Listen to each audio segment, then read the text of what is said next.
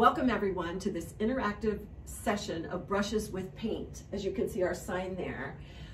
It's an interactive and artsy Bible study that focuses on pain, struggles, and overcomings. I have two very special guests here with me today, Cindy Yonkman and Julie Bradford. They're neighbors of mine.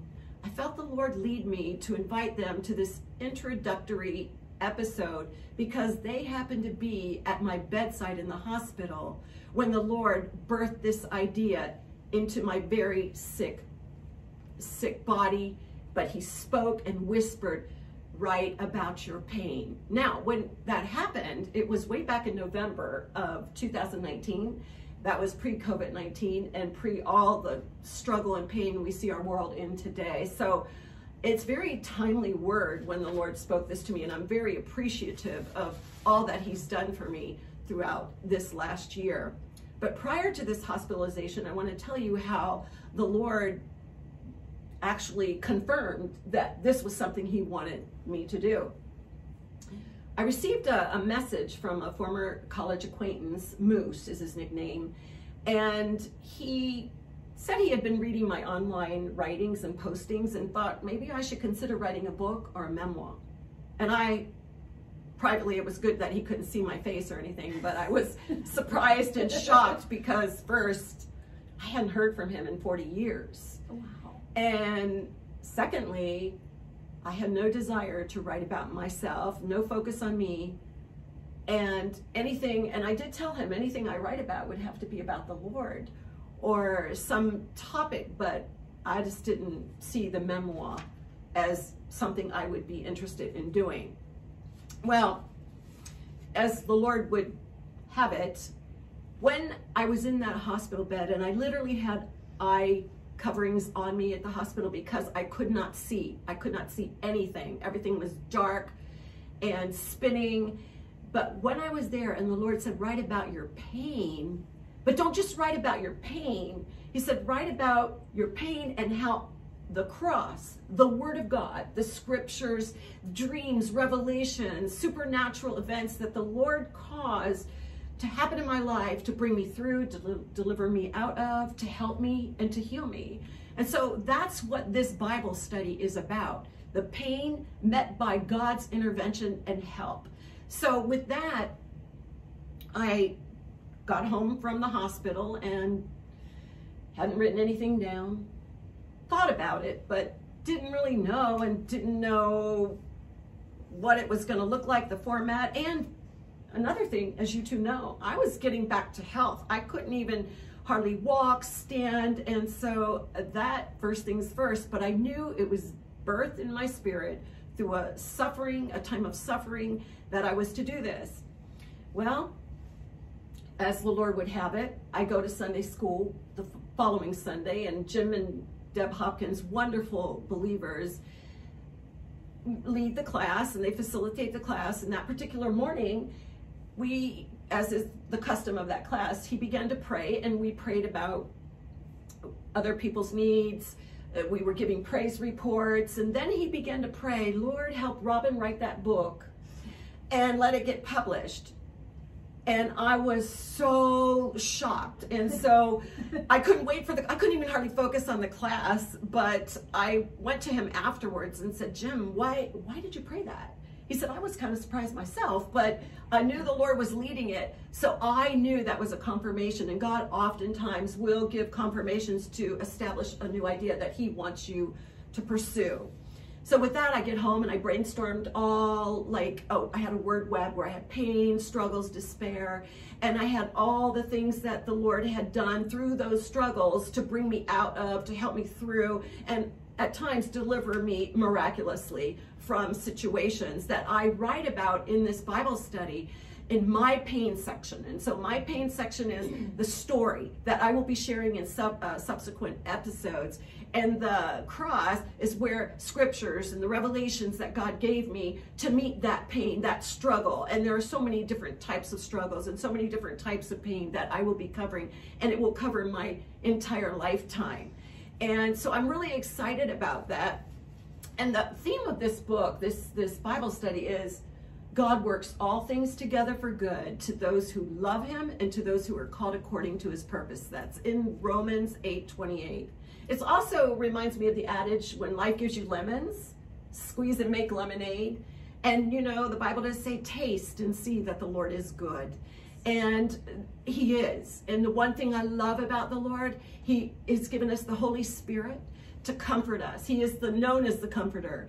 And he has been faithful. Even when I'm faithless, the Bible says, when we're faithless, he remains faithful, and he's brought me through. So this Bible study is just a whole conglomeration of personal testimonies that when listeners or readers or guests come in, they can respond to. Maybe when they read my struggle, they think of a struggle or a situation in their life, and they will share their testimonies, as they're going to do here in a few moments, of how the Lord met them with a scripture, maybe a song he gave them to hold on to. Maybe it was a dream or a vision, because God knows the end from the beginning. And so oftentimes he will show us the end at the beginning so that when we're going through something, we can endure it. Like the Bible says that Jesus endured the cross because he knew the joy that awaited him.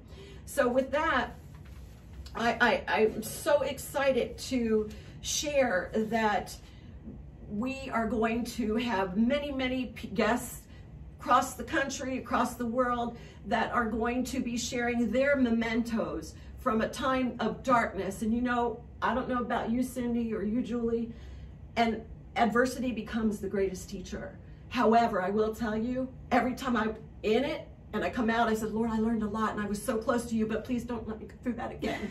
Because no one likes pain and no one likes struggle, but I'll tell you what, he teaches our hands to war in the Spirit. And I thank him that he works all things together for good, and he does comfort. He is the God of all comfort and all compassion. And when we receive this comfort from the Lord, he tells us in 2 Corinthians 1:3-4, that we are to take what God has done for us through the pain, the struggles met by the promises of his word and the cross, what he did there. And we're to take that and we're to share it with anyone else facing struggle or pain, so that they understand there is a loving, compassionate and comforting God. So with that, I would love to hear, when I gave them the introductory page, you know, what came to mind? What did the Lord, the Holy Spirit, lead you to share about today? And any memento from that, whether a song, a quote, a word. Some people are visual storytellers. Why don't you share that with us, Julie, please? Sure. Thanks for having me. Thanks for coming. Thanks for coming. I just, as you're talking, you know, just so many things are, you know, just Bible quotes and things. I mean, I'm not a good Bible verse quote memorizer, but I know it's in there somewhere. Praise the Lord. She lives it. She lives it. I learned verses from her. I couldn't tell you exactly, you know, where they are, but just, you know, hearing you talk just now and just having things, you know, as the Holy Spirit, you know, he like you said, he will come in and bring things to you.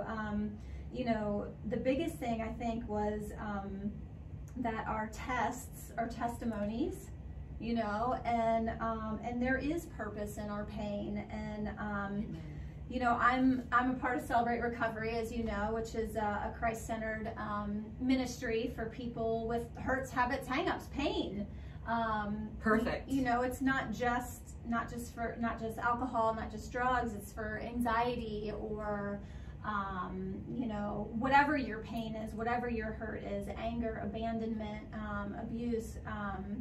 You know, I learned there that there are, you know, in the Serenity Prayer, it says hardships are the pathway to peace. And nobody wants to go through hardships, but I have seen over the years how it really does, you know, bring you peace. And specific. Now, I wasn't even going to talk about this, but years and years ago, when we lived in Florida, we were in a flood with one of the hurricanes.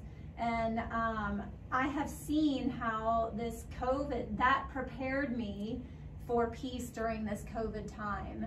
And I had no idea that's, you know, and I was not even with the Lord at that time. You know, I spent 40 years of my life with my back to him. And it really wasn't until 3 years ago that I finally, was, through pain, was laid out and, almost kind of like you are, not physically laid out like you were, but emotionally and spiritually just laid out. And so I was like, oh my gosh, I see how, going through the flood, then prepared for this time with the COVID, because, all my friends are stressed and freaking out and this and that. What are we going to do? I was like, you guys, it's going to be okay. Yeah. And, the government will help. People will band together. Things will happen. God will work in people to, it's going to be okay. So I did not plan on sharing that, but that's awesome. Okay. That's the Holy Spirit. We did pray. We did pray before this study together that the Holy Spirit would have His way, because He knows exactly what people need to hear, and so thanks you. You're Continue. welcome. That's awesome. So what I did plan on sharing, as I was reading, Robin created this lovely thing to just kind of spark memories and things like that. And so as I was reading her, her story, and I think it is interesting that Cindy and I did get to be there with you, and I think it's really inspiring to see how what is coming out of that experience that you went through.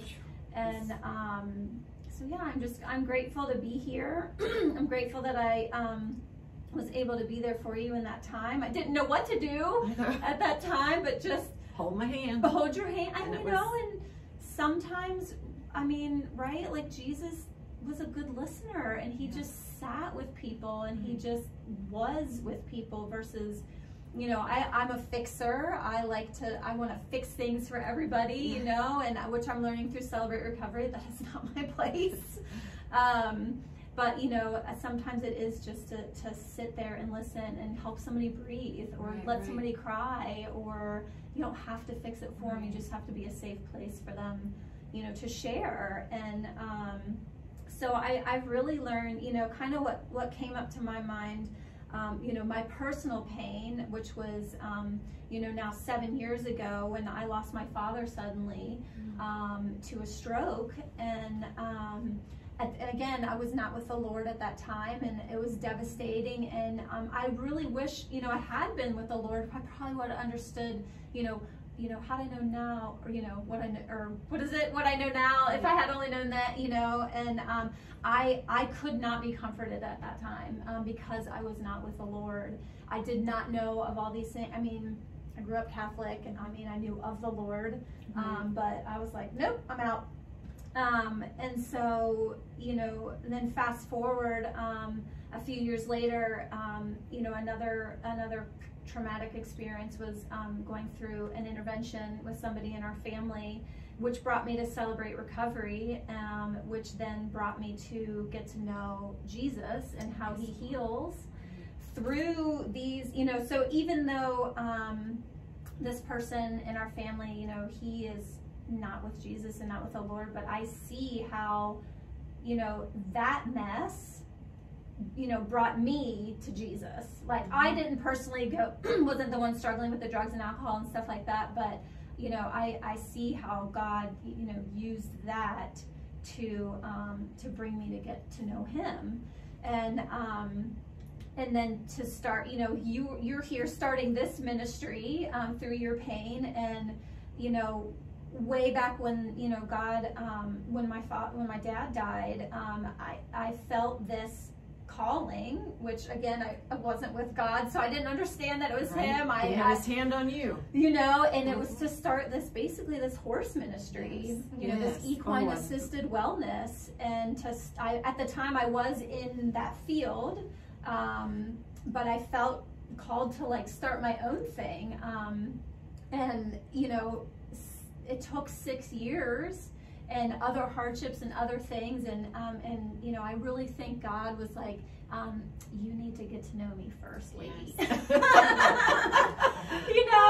And so I just, I all those same questions.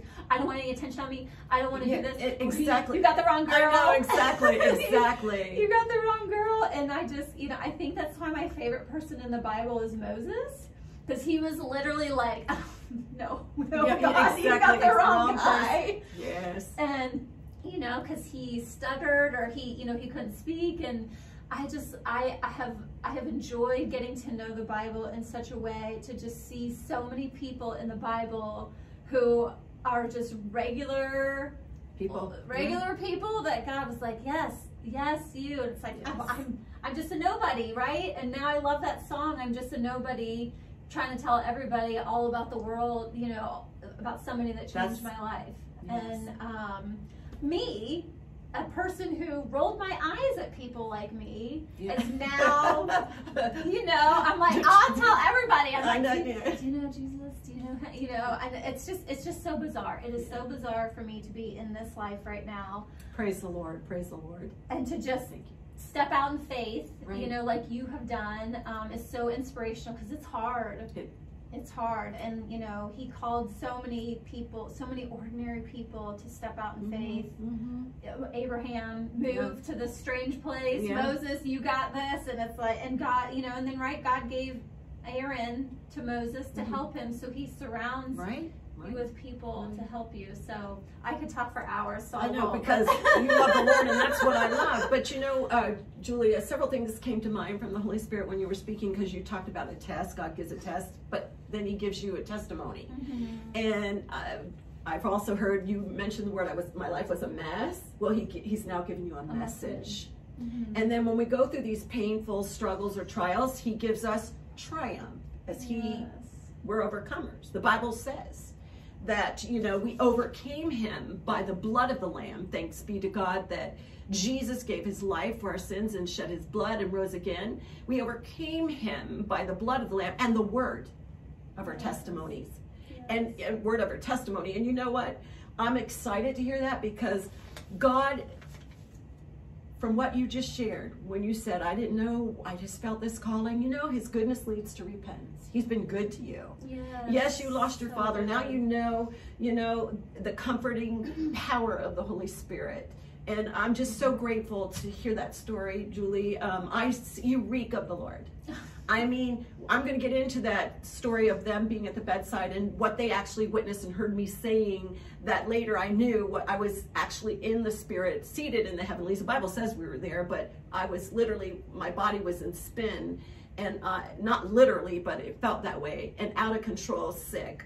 But I was calmed by the Holy Spirit and these two ladies holding my hand and praying and just being there. And they stayed with me the whole day and night, practically. Well, with that, let's go on to Cindy. Cindy, what do you have to share that, you know, that you thought of when you read the introductory statement? Well, I'm going a little bit different. It's something that I did that I would hope it would help somebody along the way.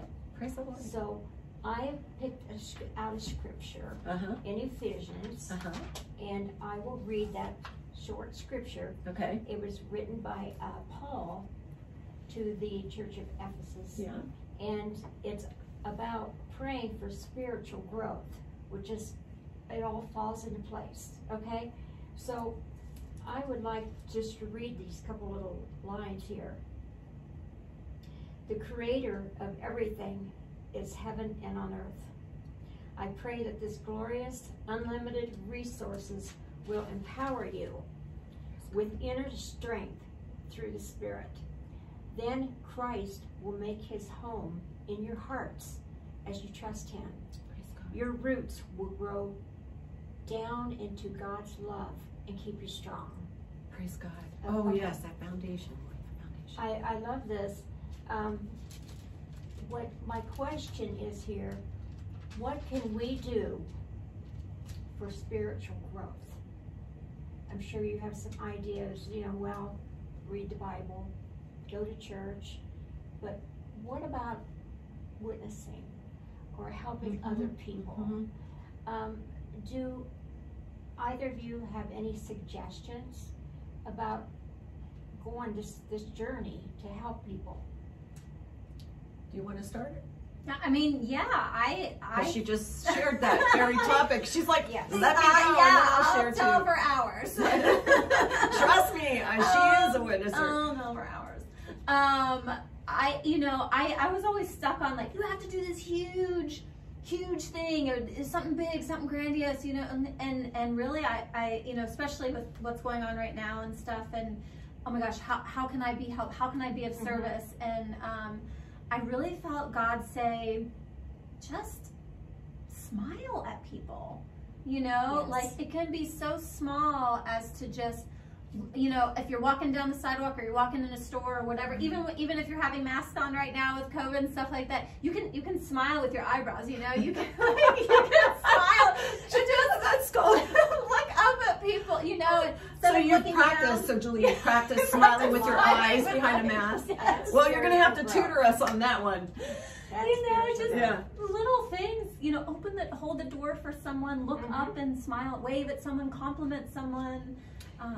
I agree, and that's so true about your life. You are a blazing torch for the Lord. And Cindy, and I always see you talking to neighbors and greeting people, and I mean, for hours you'll just speak with people. That's your gift. You're very hospitable. Yes. For me, I find in my life, I notice it flows. The living water flows for me when I'm really abiding. And I know that may seem like insignificant, but the Bible, Jesus told us time and time again that we'll bear fruit if we abide in him. And so I find that when I haven't been as much in the Word or seeking his face or letting my mind and meditation be upon him, that it's a little more of a struggle as to when it just naturally flows, and the Holy Spirit just kind of gives me divine appointments when I'm seeking him first in his righteousness. Good. Well, it says in this prayer that Paul says for spiritual growth, it's because of the unlimited resources. God will empower us with the inner strength through his Spirit. Amen. Amen. And when we do, our roots will go down into God's love and keep us strong. Okay? And with that, I would just like to tell a quick story. Okay. And I have a couple papers here that I will give you ladies. Thank just you. to keep. Oh, thanks. Just to keep. Oh, They're I was just going to pass it pictures.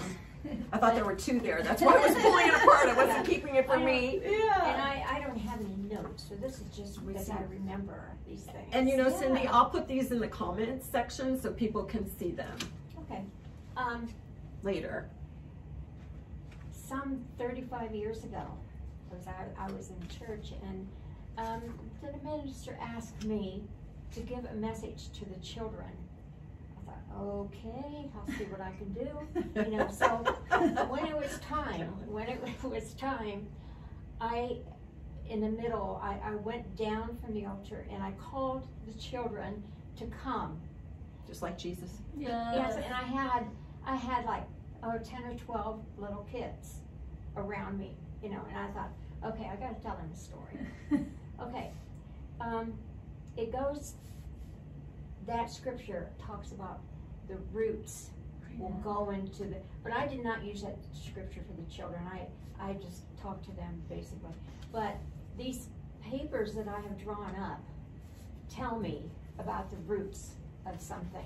Cool. And the very first page here talks about the buds of the flowers, how they bloom out for us to bloom out. Yes. Well, that's cool. Mm-hmm. So you know what, I'm gonna just, do you mind passing me a pencil, maybe the one with the beep? Yeah, that's fine. I'm gonna write on here, you said bloom out? Yeah. The first picture, bloom out? Yes, it's Okay. the buds of the flower. Yeah. Okay. Mm-hmm. And the next page is the flower.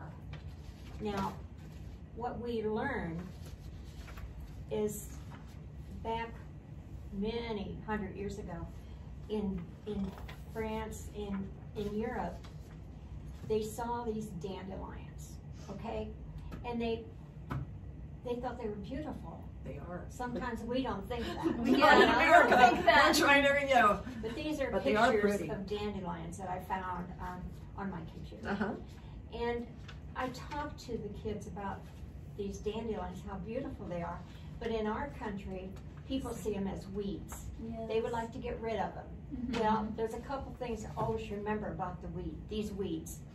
They're actually flowers, and we need to look at them as flowers. And hopefully, as we go out today, there's dandelion greens all over the place in the yard, okay? Well, I found this one, and my husband cut it out for me. There. Do you want me to hold it up over here for everyone to see? These are the beautiful dandelion tops. Yeah. Yes. But one of the things about dandelions is if you dig it up, the roots, because back to scripture, are very, very deep. So these roots, That's why we can't get them out. my Yes. husband pulled this out. Wow. These roots, as you can see, are very strong. Let me pass it over and I'll pass it right back to Yeah, Shirley. there's a special name for that. The roots there. When a root goes straight down Yeah. to the ground. And a dandelion, the roots do go right straight down. They aren't crooked, they go right down. And in this package, there's actually one little one, Uh-huh. and then this is this big one. The little one, you can see how tiny it is, Right. okay? So if we can relate to the dandelion, the flower, or the weed, whatever you want to call it, as the roots going deep into the ground, when we think of that, we want the roots, we want to feel the roots deep from our Lord, that Amen, that amen. we're down there. So anyway, this is my beautiful plant. Can you convince all of our neighbors that, we should just let dandelions grow? Because they are beautiful, especially when they get the, milkweed type things on top. But, Dandelions grow bigger if they're up against the house or up against a fence, rather than out in a yard. These were up against the fence out here. But as you can see, what are they good for us? It's an example of us. If you can look at this root here, and this one, it's got all these little things coming out, okay? And that actually, if you turn it sideways, it almost looks like a branch. it's very strong. Yeah, and it reminds me of when the Lord says, I am the vine and you are the branches. He who abides in me, will bear much fruit. We actually broke the bottom off. It was actually longer than this. Wow. But if we can remember that all these little things coming out, those are messages that we can share. And That's awesome. That's an awesome visual picture. Here's some bigger ones, and you can find them. I think it's fun to dig up a dandelion. These are all, this is people. We're all called to share this message. Yes, amen. Part of the body. Yes. Part of the body. Yes. We're members of the body. But, I'll tell you though, people That's powerful. People can go around and they'll look at this plant growing, so they pull it out. But that doesn't work. And it shows on the picture I have. Which one's in here? It's back where they, well, I don't know. Is it with the lion's face? No. But if you break it off, or little kids like to do that because sooner or later they get the blossoms. Yeah. It's this one? Yeah, and this one too. We used This to blow is- them. Yeah. Yes, this is the blossom Wishes. of the dandelion that gradually goes into this special thing. And if you look at this very closely, and this is where children blow, they love to blow these Yeah. leaves I off. did as a kid. But if you look, this is a close-up, and these are all the seeds coming out. Right. To every little fuzzy thing, and you see them blowing in the wind, it's because it's still there. The dandelion itself is still there. And we like to, if we would go and pull them out, or we would step on them, we get angry with all the dandelion plants in our yard. Step on it, pull it, clip off the top. You know what? the dandelion always comes back. Mm-hmm. So in the beginning, Right. this picture shows buds that come in this dandelion Wow. way down here in the middle. So if I will go out and cut all this off, Yeah. I can look down and there's some little buds coming up. Yeah. In a matter of a couple days, you got dandelions Yeah. again. So you can't kill that completely, Yeah. because whenever you don't like it or you get rid of it, it's going to come back. Because it's rooted. It's going to come back. It's rooted. It's because it is rooted in the deep ground, just like Jesus says, it's the root into Jesus Christ. We're rooted and grounded in Him. Yes. And that's a scripture. And that's really true. That I love that analogy, because in all honesty, if I hadn't been rooted and grounded in the Lord, I don't know where I would be today. Yeah. Just like you were saying, it would have been different. I know that it had the Lord and He was there. I know. But Yeah. but it would have been different for you because you weren't comforted, you felt. And I think that there's a natural thing anyway. If we lose our parents, we're going to be extremely sad unless the Lord, causes us to be comforted and happy You can and see this joyful. root going deep Yeah. in the ground. And that's how we are, if we can put our roots deep into the roots of Jesus Christ. Amen, amen. Okay? Amen. Now, something casual about this plant, I call it the beautiful plant, is this very last picture on your page. And I will, again, put these on the comment section. These plants in the beginning are from Europe. Oh, yeah, And yeah, they yeah. use these plants for medicine and all kinds of stuff. If you Salads. Yeah. check, if you check on the internet that you can use these for, it's just incredible. Yeah. But if you look at each one, okay, Yeah. you see these leaves that always look the same. They do not change, just like, okay? But what this represents on this picture is the tooth of a lion. That's what these are. They're shaped like a tooth of a lion, and that's where they get dandelion. Mm-hmm. And so this picture right here, I just happened to find this. It's just the lion's face in the Lion's face. blossom. In the blossom. Because it's blooming out. The lion's face will never change. See that? Mm-hmm. Next time you go out in your yard, look for one, Mm-hmm. and you'll see these lion's teeth. That's the way they're shaped. Yes. Nice That- lesson in there. Yeah, I know. That Very came cool. from Europe. Yeah. But when I told this story, I gathered the little kids around and told them the story, what they're shaped like, what happens to it, and everything. And so I closed with a little prayer. Right. And when the church was over, this lady came up to me, and I know her from Sunday school, or I didn't know her real well personally, but she, after explaining the story about you can step on them, you can smash them, whatever, they're going to come back. She said to me, she says, I understand now. Okay? She told me that, and I thought about that. I thought, I told these kids about this. Maybe that lady needed to hear that. Yes. Amen. She did. Okay. Because no matter what we go through when we're knocked down, we're not destroyed. Maybe, Yes. and Yes. this happened again.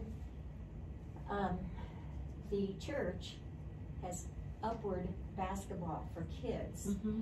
And at that time, my oldest son, Mike, it was up to him to get people to talk, to share something, anything he wanted to share about in halftime. So he called me up and he says, well, it's your turn. I thought, oh gosh, So I said, well, okay. And I thought, I want to share this story with the adults and any children might be in there, any adults sitting on the pew, down around the bleachers and stuff. And I pulled out a dandelion, and this was about 8 years ago. I pulled out a dandelion, was up against our house frame. The roots was like this. Wow. And I thought, I can't believe the roots would be that deep.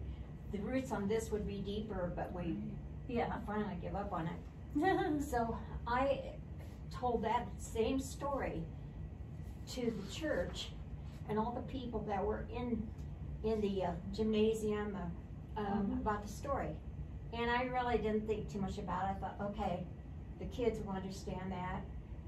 But you know, about 2 or 3 years ago, I was having a dinner at Bob Evans. Now, when I think that I did that maybe 9 years ago, this young man came up to me, and he's about 40. After we ate and we had dinner, he came up to me and he said, "You shared that story about the dandelions." And I said, "Yes, I did." That was about 8 years ago. Oh my gosh. And this was about 2 years ago, maybe 2 to 3 years ago. And he told me, he says, "I just want to tell you one thing. You changed my life by that story." And I'll always remember that, even though it was 1983 that I gave that story to these little kids. Wow. But I never forgot it. And when the woman says, "I understand now," okay, I knew what she meant. And when this man, clear blue, he was having dinner, and you know, afterwards, he'll wait till I Wow. and he came up to me and says, "I want you to know you changed my life." That's incredible. You know, Yes. there's a scripture that came to mind when you were just sharing that, where it says, you know, share good things with him who teaches. And so that's what the Lord allowed to come back to you. Because oftentimes, you know, people need a visual image. Like, they need to, I mean, Jesus spoke in parables. And so he told stories by using earthly things that we could understand and connect with. So that's hugely important. What I thought about that too is interesting when you shared all that, and thank you for that. You brought it to a place where it can be stepped on, it can be, and it's hated. It's hated. You know, Jesus said, because they hated me, they're going to hate you too.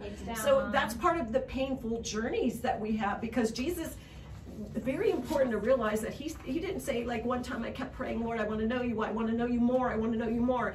And something came like a persecution like you couldn't believe from someone I loved.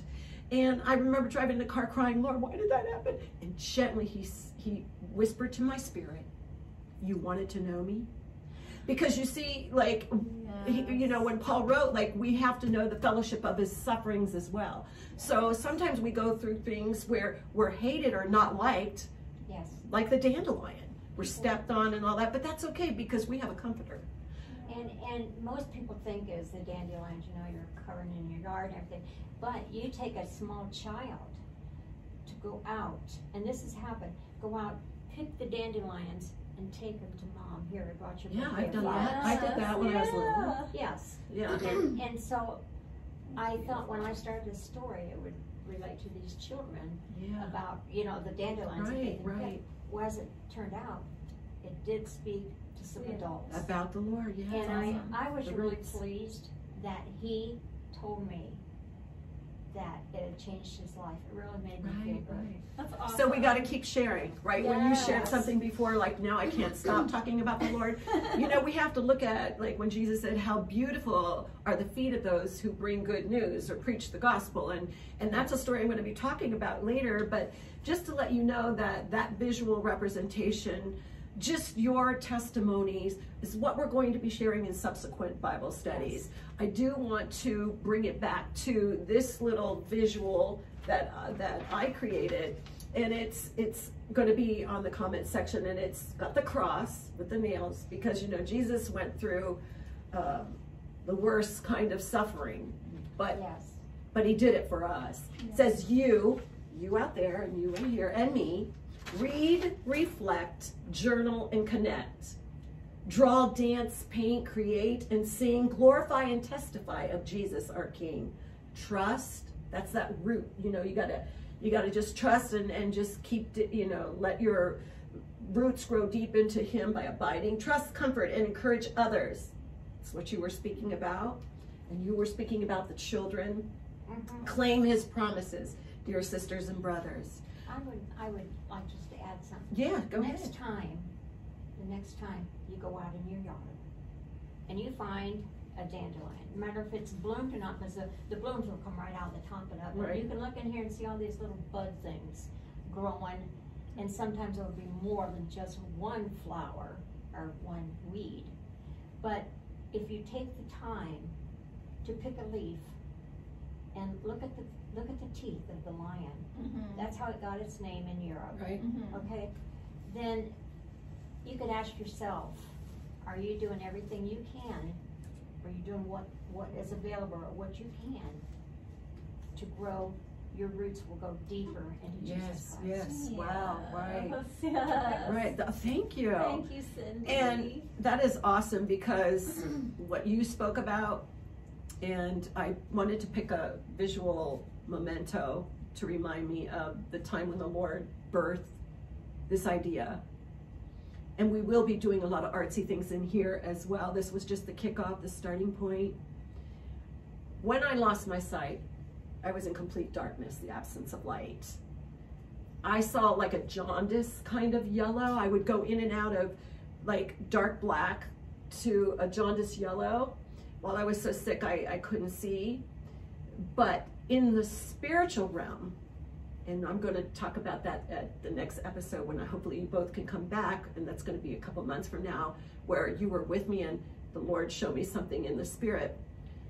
He gave me sight where I could see, I could see again. So this little mirror is a reflection. We are to be the reflection, the image of Christ.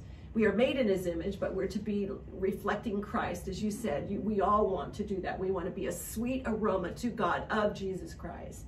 So whether you do not know the Lord as your personal Savior, and the Bible says, he loves you. He died on a cross for you. He shed his precious blood for you and for me, and he rose again. And you know what? He is the Son of God. He is God in the flesh, Emmanuel, God with us. So whether you may not see or you're in a fog, know this, that he will give you spiritual understanding. He will give you spiritual sight so that you can make it through any painful struggle in your lives. And with that, we're going to close with a little communion right here. This is grape juice. And I'm going to, because, Jesus, the Bible says when he was facing, it was just the night of his betrayal, as a matter of fact, when he brought up the idea of what we are to do to remember him. The night of his betrayal, the first thing Jesus did was he gives thanks. There are so many times when I've gone through pain and I've gone through struggle that literally my heart was breaking.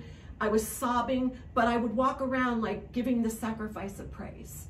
And the Bible says to do that. So Jesus, that's what he did. The night he knew what he was about to go through, and he had already prophesied about that, but the very night of his betrayal, he took bread and he broke it and he gave it to the disciples and he said, "This is my body. Do this in remembrance of me."